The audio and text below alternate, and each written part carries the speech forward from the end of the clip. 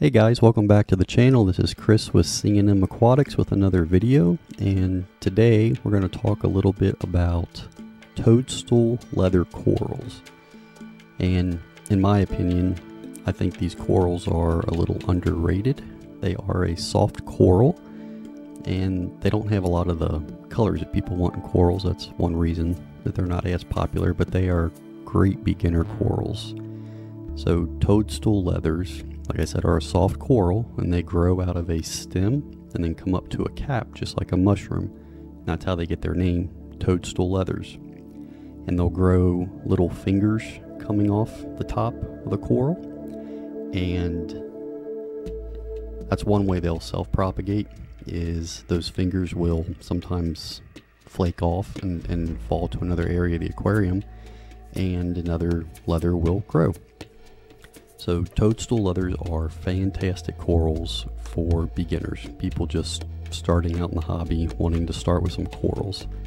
They tolerate a wide range of parameters. It's always best to be, have your aquarium where you want it within a certain range, but they tolerate swings very well and they adjust, and leathers do a lot better than most corals in dirtier water.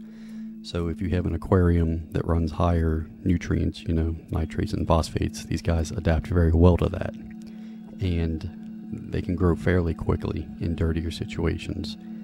The aquariums kept here are cleaner because of LPS and SPS corals kept in with them, so they don't grow as fast, but they do grow. And this is a frag that I didn't cut. He just fell off another colony and landed on that rock and started growing on his own. So you can see the base here, the stem. They can get a pretty thick stem coming up, and then they come up to a cap and open up and grow the fingers, and you can see all the individual polyps opened up on top. And when they get bigger, they do sway in the current, so they add a little bit of movement to your aquarium as well, which is nice. And this guy, he's actually about a 4-year-old toadstool. He's got a nice thick base. This is just showing a couple clips. This is a neon toadstool. So they do have a couple different color variants, but it's mainly that tan or beige and then the neon green ones. And just to show an example, this is not a toadstool, this is a finger leather.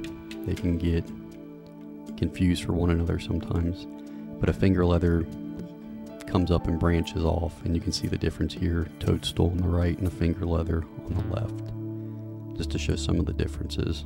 The finger leather has kind of smaller polyps, so they're very easy to care for, great for beginners. So I'm going to show you guys, if you have one that's growing in your aquarium and is larger, how to cut it and propagate it so you can have more toadstools, or you can take them to your local fish store in exchange for other corals or credit. These guys are very easy to cut and propagate, so I'm just going to use a pair of stainless steel scissors, and you'll need a cutting board or a place to do the cutting, and then I always dip my corals after cut. So there's two different methods. Some people will trim all the way around the cap and then cut that strip into pieces, but if you don't want to do that, I prefer finding a finger coming off the top of the cap, and you'll just clip it off towards the base of the cap, and this causes far less damage than cutting the whole cap, and it will grow back faster than if you cut the whole cap. So you just snip off your finger, not your finger, the finger on the coral, and then I'm going to place it in the dip just to cut down on any type of infection. The dipping portion is kind of optional, but if I can take a step to decrease infection and give the coral a better chance, I will do that. It doesn't take long, 5-10 minutes in the dip and you're good. Then place the colony back in your aquarium, and I like to face it so it cuts where I can see it. In case it starts to get infected or looks funny, I can keep an eye on it. So then I will take the cutting and place it in some substrate. This is a low flow aquarium for that purpose. You want to make sure it stays put for roughly a week or two, and it'll attach to some rubble, and you can glue it directly onto a frag plug.